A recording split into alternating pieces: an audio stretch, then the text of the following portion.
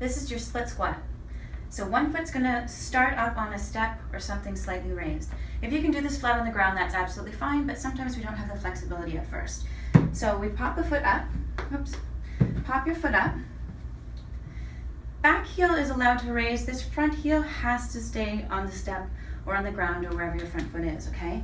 What we're gonna do, keeping the upper body nice and straight, because you wanna feel a stretch through the hip here, is we're gonna come forward. I want you to bring that knee as far forward as you can, okay? So if your hamstrings are touching your calf, that is fabulous. And your upper body is straight, not like this, because then there's no stretch through that hip, okay?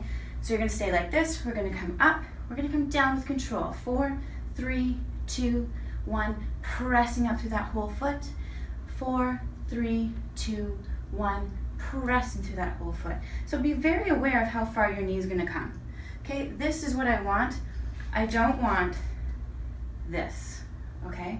If you find your knee is a little bit tough and tight at first, that's okay, just raise your foot up even higher. Find a higher step. So we're here and up.